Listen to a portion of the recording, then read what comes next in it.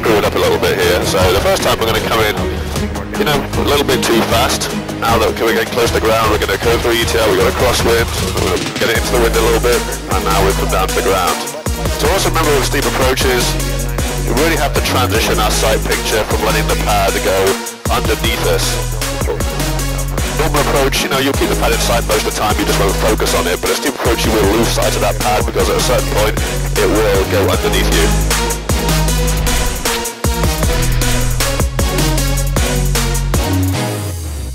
Good afternoon everyone, it's Alex with Anthelion Helicopters here for another video in our training series today. Hope everyone's doing well and is flying safe out there. Today we are going to continue on with steep approaches. I'm sure you've all been practicing and playing with steep approaches throughout your training career so far. So, you know, we're going to go over the whats, the wheres and the whys of those today. So steep approaches are mainly used for obstacle clearance and in some cases turbulence avoidance as well. Usually, you know, when we're doing confined area approaches and like all you guys know, we're flying the tail of the aircraft. Steep approaches give us the best chance of avoiding wires, trees, and the other obstacles getting into a confined area.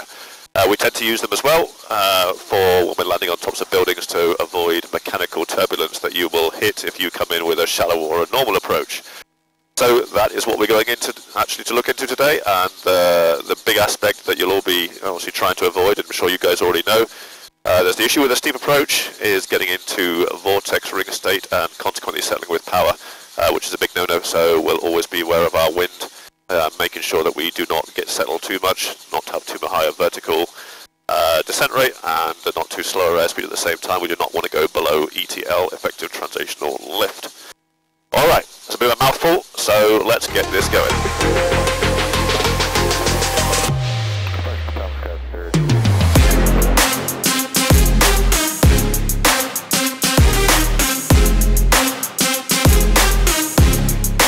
Alright guys, back with you again. Now we're going to set up for the steep approaches. So, you know, with the steep approach, don't bring it in just like a regular approach. The difference is your sight picture is going to be different. Like we said, we're using it for obstacle avoidance and potential turbulence avoidance as well. So, you know, we're still going to do our regular checks. We're crossing 30 here at 500, warning lights out, gauge the green, pressure temperature's good, clear left and right. Same principles apply, flying by attitude, looking out for traffic, all the same good stuff. So, coming down the collective, little left cycle, little right pedal, keeping us nice and straight. Sheriff 21, Long Beach Tower, traffic just above you, clearing left and right. Switch from the ramp will be at your risk. Sheriff 21, traffic inside, maintain visual separation on the go. We're going to do this time. The first time we're going to a couple of times we're going to screw it up a little bit here. So the first time we're going to come in, you know, a little bit too fast and tell you what not to do. And finally we'll do it correctly. So here we are coming around on final, you know, around 60, 70 knots now. We're going pretty good. And a common mistake that people do is they come way too fast into their approach. And by the time they realise they're coming too fast, it's a bit too late. So right now, here I am, I'm just thinking I'm okay, that I'm not. I'm like, oh goodness me, I'm going too fast, and so I'm trying to slow up. I'm going to balloon up at the same time. Traffic just off your left, Sheriff Helicopter has you inside, passing above you. Photos here inside, thanks. I'm ballooning up, and now I'm like, oh no, I'm going to get this. So now here I am coming with my power. I can already feel ETL, but I'm going along. Now, what we want to do is not force it. I'm slowing up as much as I can, but if you start to feel ETL and you're seeing the pad start to go under you, you're just going to have to level that ship and go long and take it as a learning experience. Do not force the issue and go in below ETL, because then you will get into settling with power. That's one of those common things that people are going to do. Yeah, we're just going to go long. We're not amazingly long, but we are long, and I'm anticipating. Now that we're getting close to the ground, we're going to go through ETL, we've got a crosswind, we're going to get it into the wind a little bit. Heard me, but early crosswind, thank you for that, and now we'll call your base. And now we've come down to the ground. So also remember with steep approaches, we really have to transition our sight picture from letting the pad go underneath us.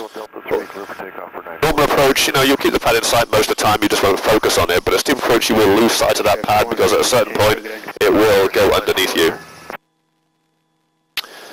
So that time, that was just a classic case, coming in too fast, not setting up properly, not prepping properly, and by the time we'd figured it out and tried to slow down, we'd ballooned up, gained even more altitude, tried to slow down even more, we got into ETL, there's no way it was going to work, we couldn't force it, so we just had to give up, as it were, and go along.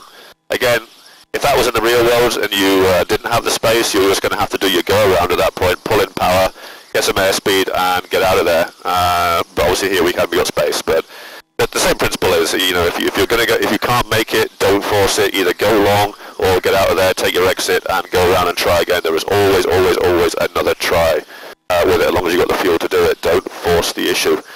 Alright, so let's go and do it again, and let's actually try and get it actually reasonably well this time.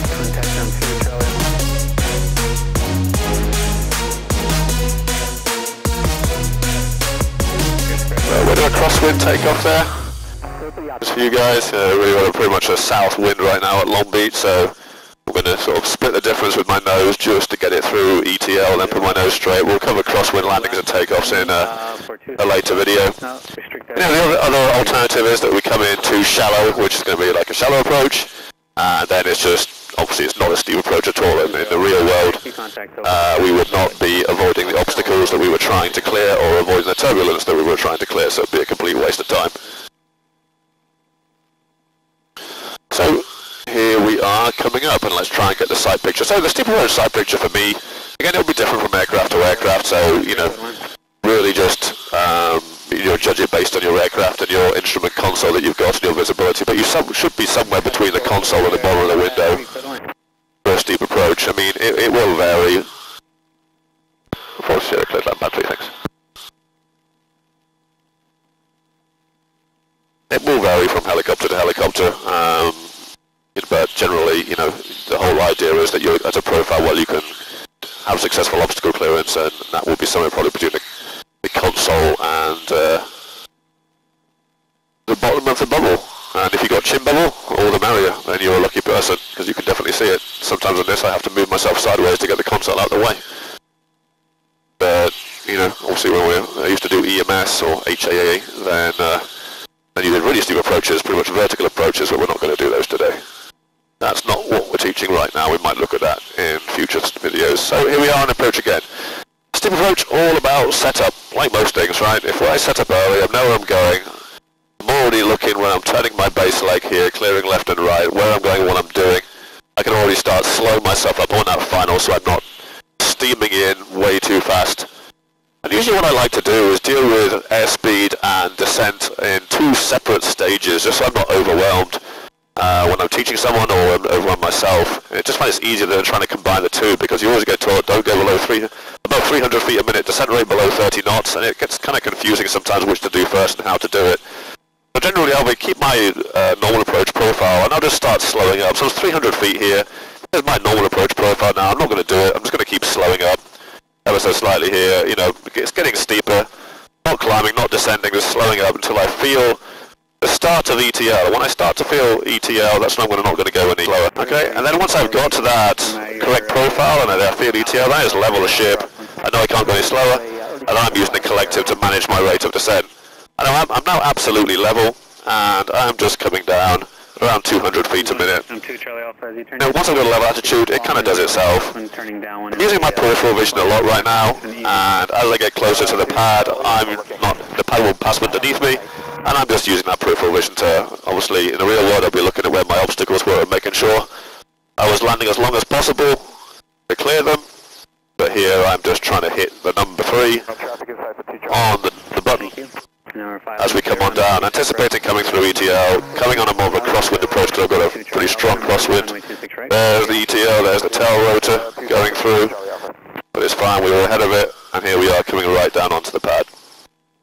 Far more successful steep approach than last time.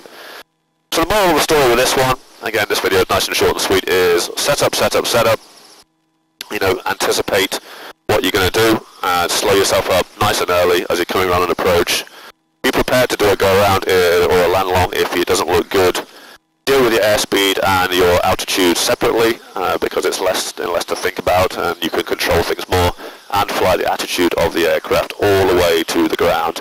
Anticipate ETL, think about the wind and what effect that's going to have on you.